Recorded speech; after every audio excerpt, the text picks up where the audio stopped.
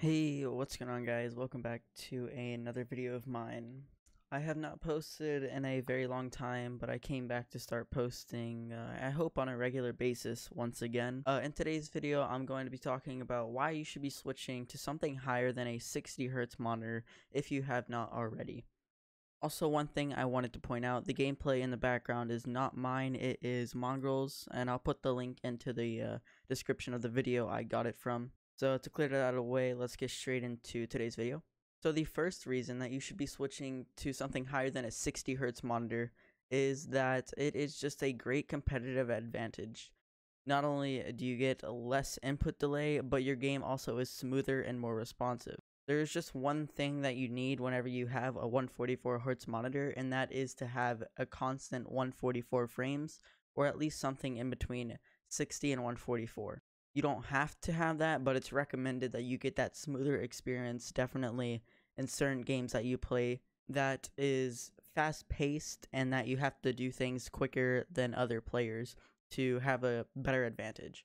Also, having 144Hz or higher improves your gaming experience as long as your computer is powerful enough to produce that much frames in certain games.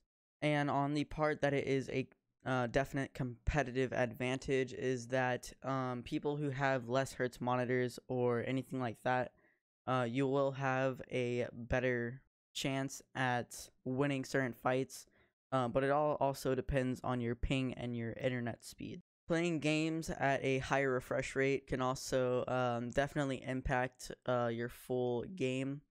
Like I said, with fast-paced competitive games, every frame that you have on your screen counts.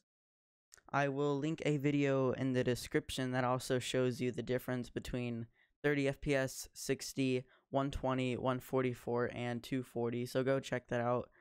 It will definitely show you the differences of how many frames you can see on your monitor with a different refresh rate.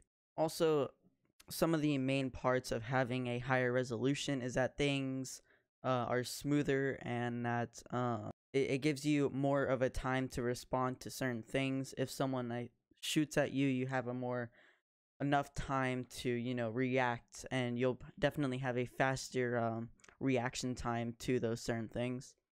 Not only will it improve your reaction time, but it will also improve your overall gaming awareness to whatever is happening around you and anything, like if people are shooting at you or somebody's coming at you or you're shooting at someone, you'll be able to see them in more frames, and so you'll overall be able to hit more shots and just feel smooth overall.